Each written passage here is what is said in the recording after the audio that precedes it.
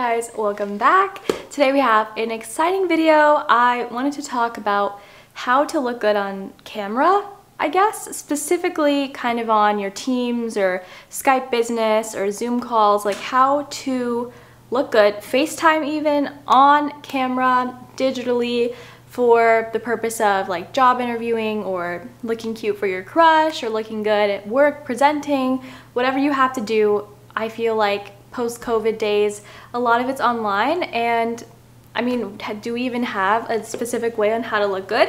If anything, I feel like I've mastered it.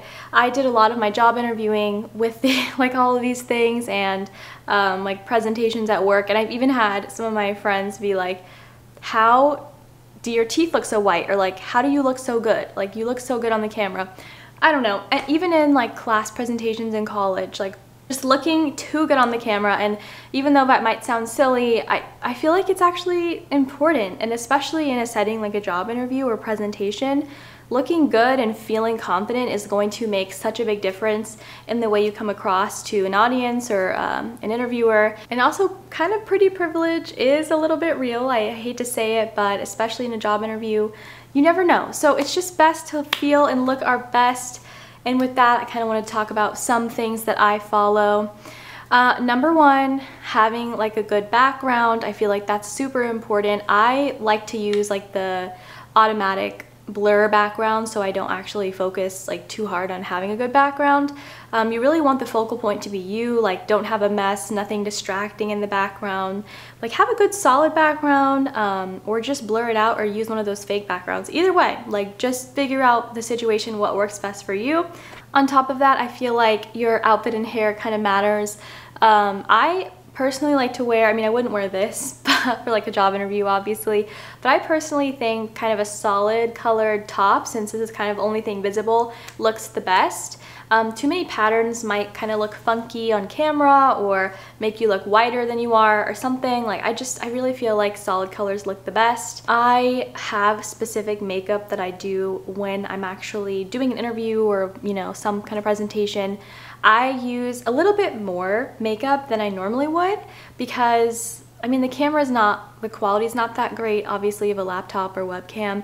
It's going to kind of desaturate and make your makeup a little bit, you know, not stand out. So I apply extra. I feel like maybe like camera women and people, maybe like TV reporters, I feel like they do this trick where that you kind of put more makeup than you normally would, so the camera will actually pick it up. That's kind of my thoughts. I just do a little bit heavier makeup, a little bit more contouring, a little more blush, a little highlight, just something fun, extra, like 10% extra, if you will. But on top of that, I have two fun products I want to share because I think these make like the biggest difference. Let's talk about them.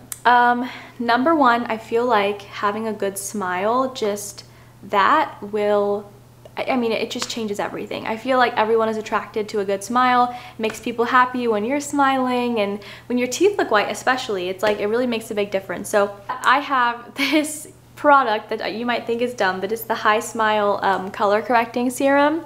That's kind of been blowing up online. I've tried this before. I love it, okay? It's kind of like a purple toothpaste almost. You put it on and wipe it off within 30 seconds, and it kind of gives your teeth this like purpley bluey glow. And on camera, especially on camera, it comes across like your teeth are like blaringly white, and it looks so good. Like, I know this for a fact because people always comment on how white my teeth look on camera, and I really think it's because of this serum.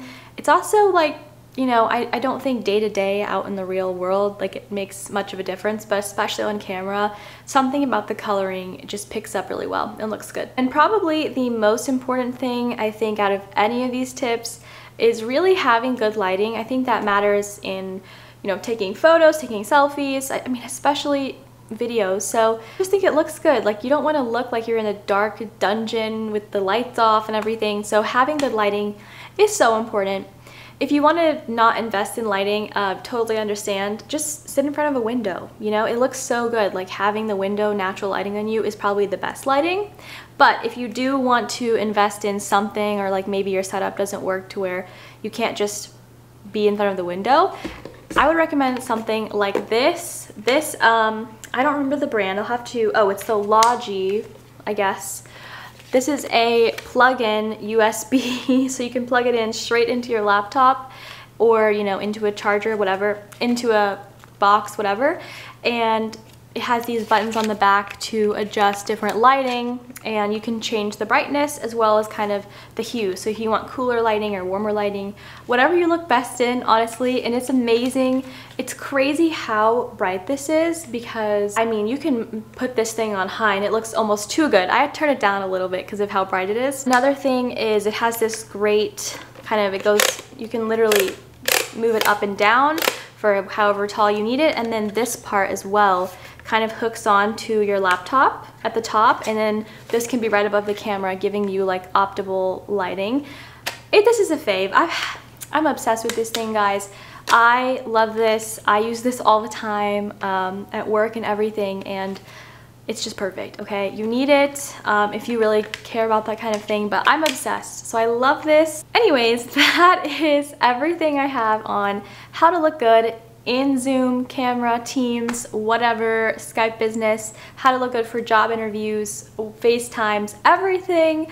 Hopefully these tips helped, and I really appreciate you making it this far if you did, and I will see you all in my next video.